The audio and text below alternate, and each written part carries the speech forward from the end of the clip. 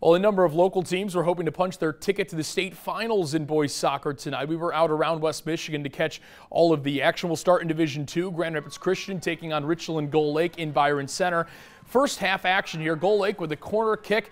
Tyler Corstange puts a header on net, but a nice save from the Eagles keeper Xander Schofield. That kept it scoreless. Gull Lake would strike first on the attack. It's A.J. Boucher with the through pass to Riker Corstange, and he finds the back of the net. 1-0 Gull Lake. The Eagles, though, would have a great second half. They come back to win this one 2-1 the final. They will face Brother Rice in the finals.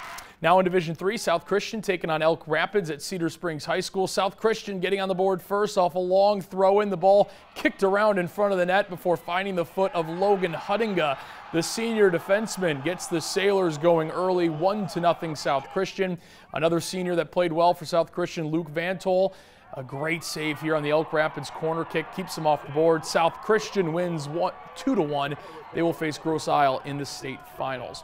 And in Division IV, two local teams as Potter House took on Holland Black River. Not much scoring in this one, but how about the play from Kevin Ramirez?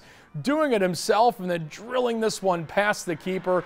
A great goal gave Potter's House a 1-0 lead, and that is how this one would end. Potter's House advances. They will take on Clarkston Everest in the state finals. So busy